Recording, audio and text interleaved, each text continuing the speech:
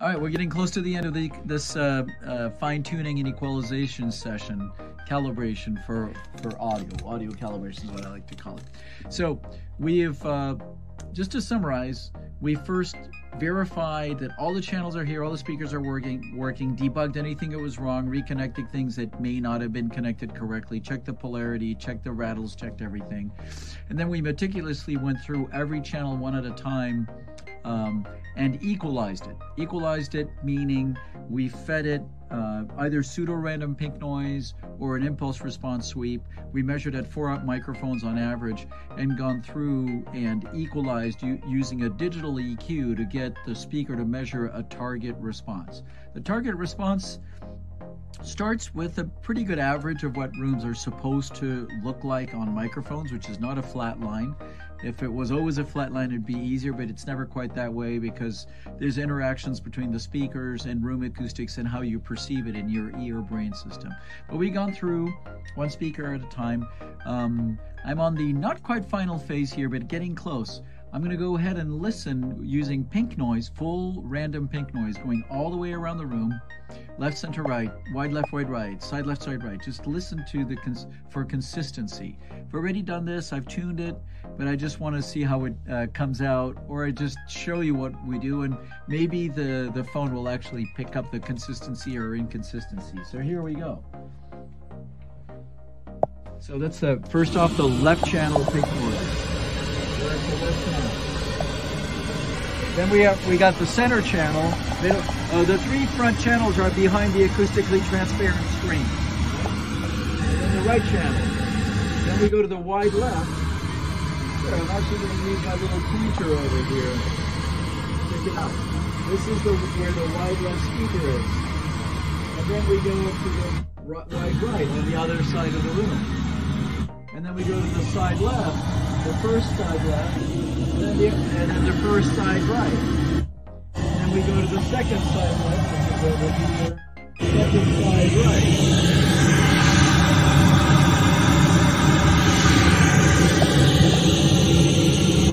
And then we go to the back left. And we go to the back right. Since we're closer to that speaker, that's going to sound louder to this microphone. Normally you want to do this from the middle of the room. Actually, why don't you go over. So Tim, our cameraman, is walking to the middle of the room. I'm going to rewind a little bit. I'm just going to go back a few channels here.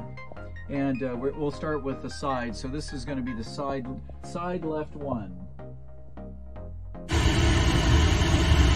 Side right one. Side left 2. Side right 2. Back left. Back right. Next up we're going to go to the top channels. So this is the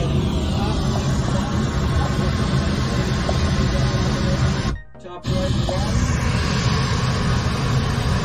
Top left 2, so behind me, top right 2. So again, not quite sure what the microphone on that, the microphone on the telephone is going to pick up, but to our ears, both mine and Tim here, our cameraman, we set this all up so that as you go around the room, it all sounds consistent. Really important. One next step here before we start spending time listening to program material is we're going to set the time delays. We've already set the time delays by theoretical distances. Well, that's not close enough. Next thing we're going to do is listen to some phantom centers between channels. We're going to do it and we'll come back and talk about that. All right, so now that I've gotten the EQ of that speaker right to where pink noise sounds the same coming out of the speaker and coming through my headphones, next thing I'm going to do is check with regular music. Now, this is a track I listen to all the time. It's got a lot of dynamics, it's got a lot of cool stuff, and I'm going to go sit over there at the main seat listening to what's being plugged into my ear versus what's coming out of those that speaker. Right now it's just a center speaker. What I'm listening for is the quality of the voice, tonal balance, the character of that snap of the snare. Is it the same tonal balance? If it's a little bit off, the snare is going to sound bigger or smaller than it really is. So I'm just checking out all of that stuff.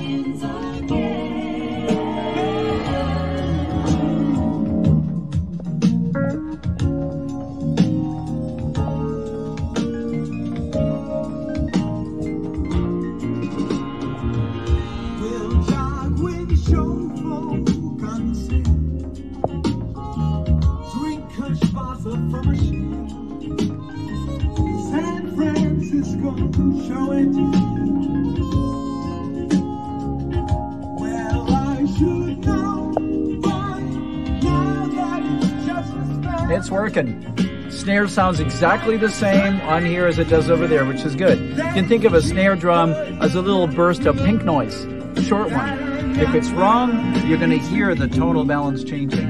But also, Donald Fagen's voice sounds exactly the same. Everything's coming in just right. We're off to a good start. So I'm going to say that my center speaker is now correctly equalized. Time to go to the other channels and just make them match that in level and tonal balance. All right. We're getting to the final phases here of the tuning. So at this point, all of the speakers in this room are equalized to sound the same. Equalized being that we've adjusted their frequency response so that no matter where they are to both microphones into the ear, they sound identical and they sound right. Sounding right being compared to in-ear monitors that are highly referenced, they actually correspond.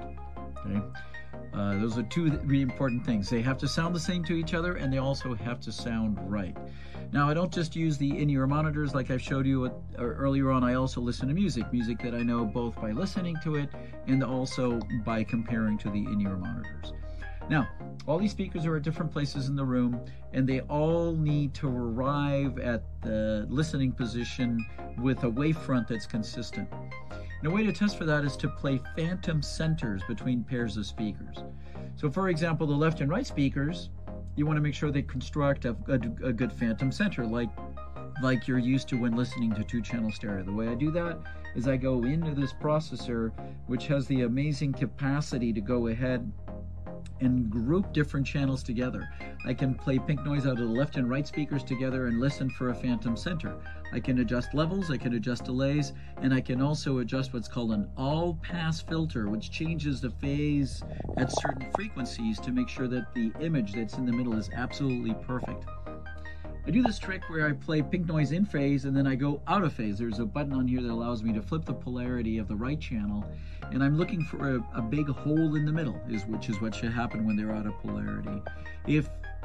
Usually there's something that stays, and you can actually slide an all-pass network in the amplifiers for our speakers and just move it around until you find that hole, that remaining little section of narrowband pink noise that's staying there because of some phase error somewhere along the way. You slide that and it goes, it just nulls out.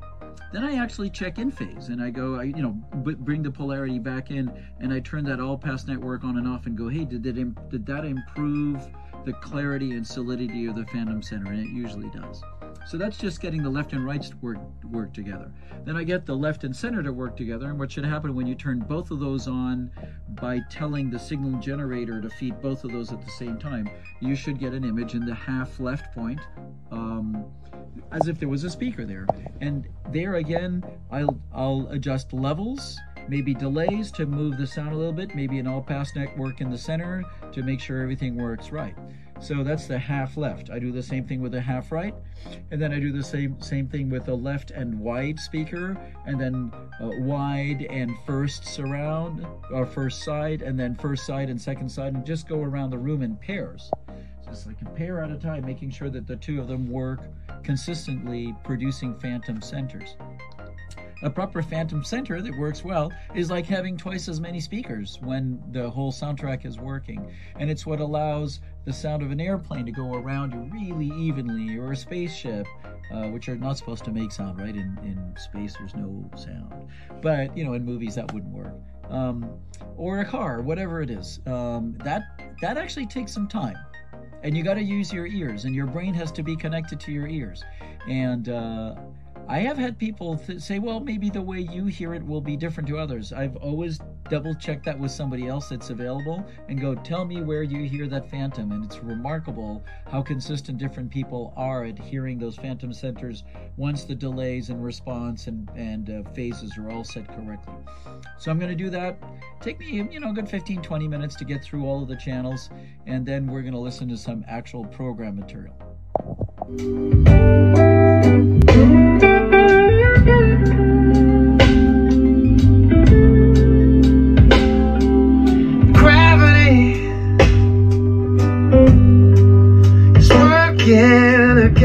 Alright, so we're done calibrating the audio on here. Did some pretty extensive listening tests. Didn't film that because I don't know what you would be seeing or hearing other than boom, bam, bam, crash.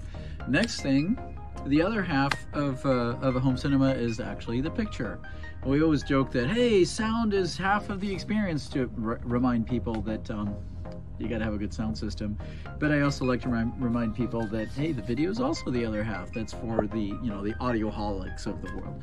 So there's a Christie projector here, big acoustically transparent screen, right out of the box. That looks absolutely horrible. It's all green, it's all terrible. We're gonna go ahead and calibrate that.